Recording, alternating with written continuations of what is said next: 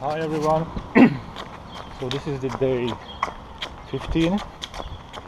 Yesterday it was there were more people walking as usual than usually. Chopin had a problem with the leg, which comes I think from the spine. But today he looks much better. He even said that it feels much better.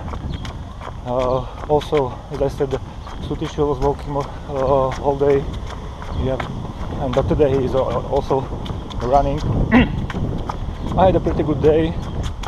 I think I did 1:22. Yeah, and today it's also quite good. I don't have any problems. I could keep my pace. The weather is still very good.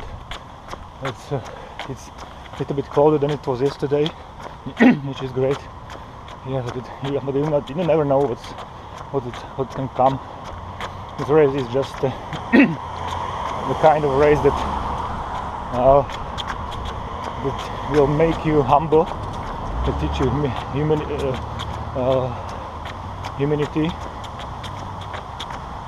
to be humble, because you just you can come here with the idea that you are strong mentally and physically, but the race is always take everything from you, all your strength which you have in your mind, in your body, and there is a certain, it's almost sure that you will have to dig your deepest. So it's like that. And it always comes a day when you really feel like that's it for today.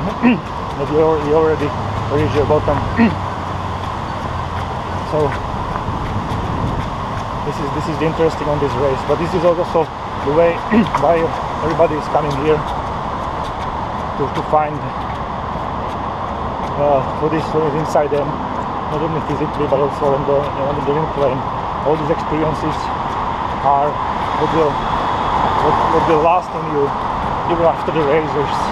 All the pain is gone, but the experiences which you had during the race are staying with you. And this is something that you can carry with you all the time. And it's really interesting. Yeah, but the